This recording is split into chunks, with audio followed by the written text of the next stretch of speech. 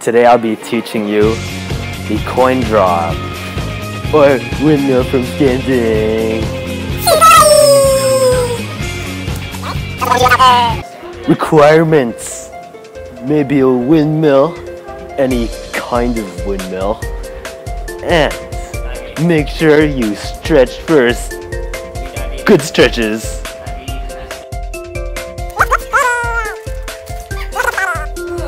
Let's get started.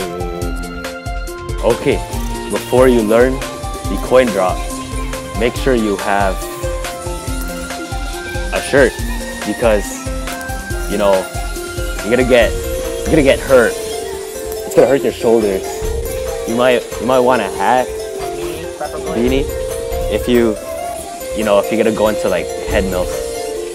How do you b-boy stance? You know how a windmill, you collapse, like, you're stabbing. So, exactly like that, but stand up, big splits, so you're not as high, so you're not scared. So, take your two hands, make sure you're unstabbed, and collapse with straight legs, just like this. Try that. Again.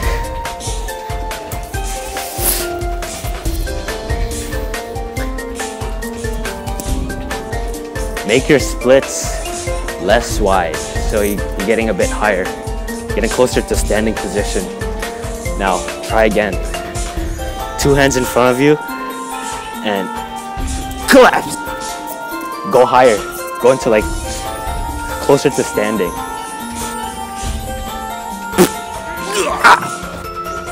Okay, so what you want to do next, since I'm clockwise, take your left hand and replace your right leg. Like that. You can put your second hand down too, after you bring your leg up. Make sure you lift your left leg too, because how else are you gonna coin drop? Now, retry that.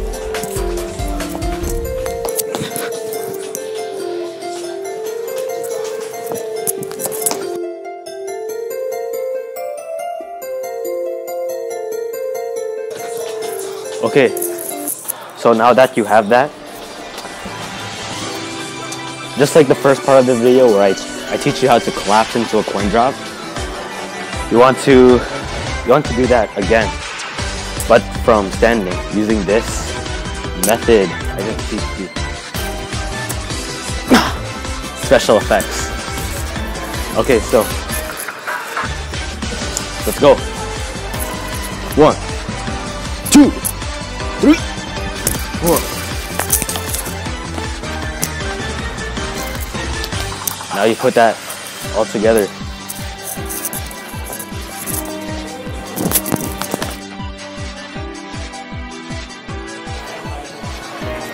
Yeah. Okay, so now that you're practicing the coin drop, make sure you practice it every day. Because how else are you gonna get it if you don't practice a lot? Okay, so some exercises. The spindle things. That will help.